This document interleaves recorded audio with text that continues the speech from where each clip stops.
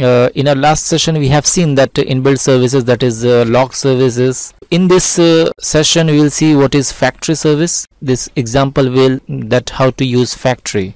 So in this example we will see how the factory service is working in AngularJS. Okay, so here I have my code for services. Just in my previous example I have shown you how to use services. So we have the same code, but the difference between the service and the factory is for factory we have to create a object, and in addition to that we need to return that object. So that object will contain all the variables and function which I will declare inside my factory. So in this example I'm going to make a factory. So let's start. So here I'm going to change this my service as my factory.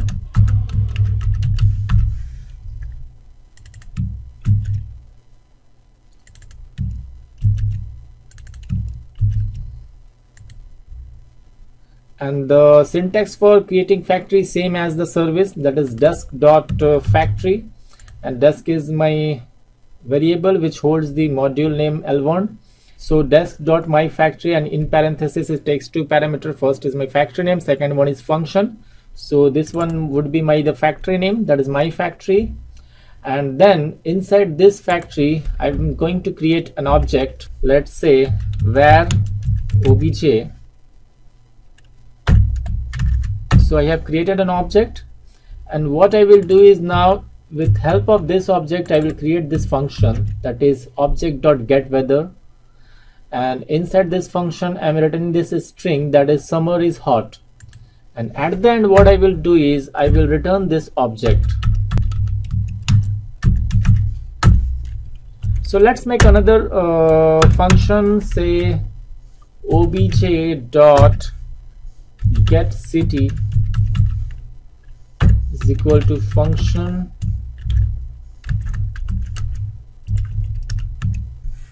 and return the city name,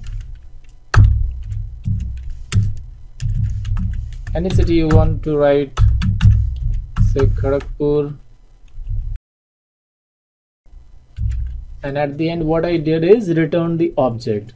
Okay, and now what I did is inside my controller, that is desk.controller, I simply injected this factory which I created here, and then inside this controller I am accessing the function.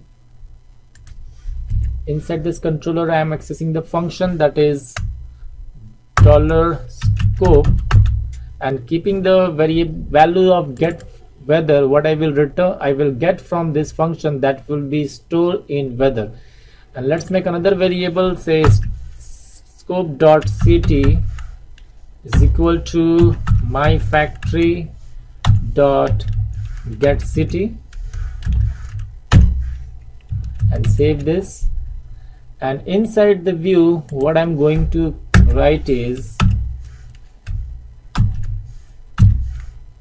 h1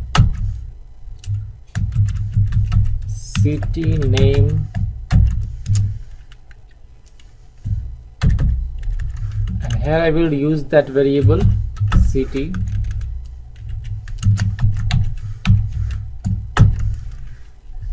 and here today's weather is this variable, that is weather, which I will get from this function. So let's run this example. So just make an overview, everything is fine. Yeah, that's here you need to write the factory, that is FSCTORY.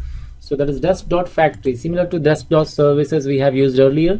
So in case of factory we'll write that desk.factory, and then we will save this, and everything is fine. So let's run this and check how it is working.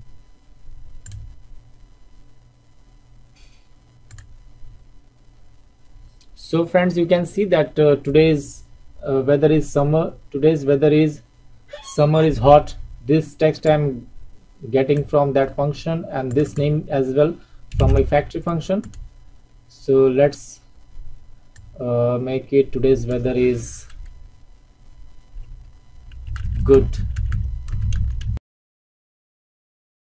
or moderate, and save it, refresh it, so you can see it's changing.